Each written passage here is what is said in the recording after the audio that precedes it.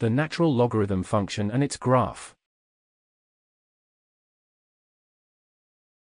The natural logarithm function is a special type of logarithmic function. The simplest form of the natural logarithmic function is shown in the following on screen. For other functions that contain the natural logarithm, we have the following shown on screen. Obviously, we give some values to the independent variable x, and by substituting them in the function's formula we then calculate the corresponding y values, which represent the dependent variable. The graph of ln function is similar to that of the other logarithmic functions discussed in the previous tutorial. The graph of the simplest version of the ln function is shown in the figure. We have the following shown on screen. As you see, the x-intercept is at the point x equals 1, where y equals 0. Indeed, we have the following shown on screen.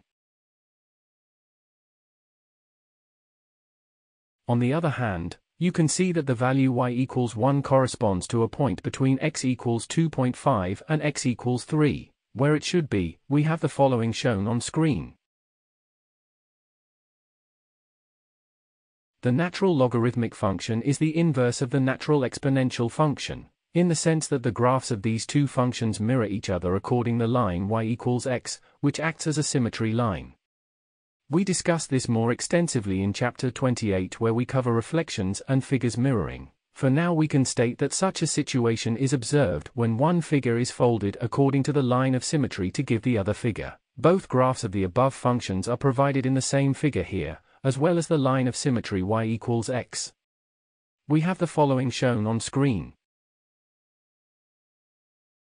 It is evident that if we fold the figure according to the line y equals x, the two graphs fit perfectly with each other.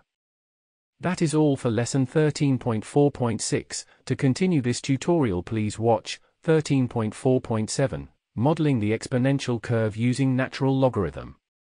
Thank you for watching. Make sure to like and subscribe to keep up to date with new videos. For more information, calculators, and tutorials, please visit www.icalculator.com.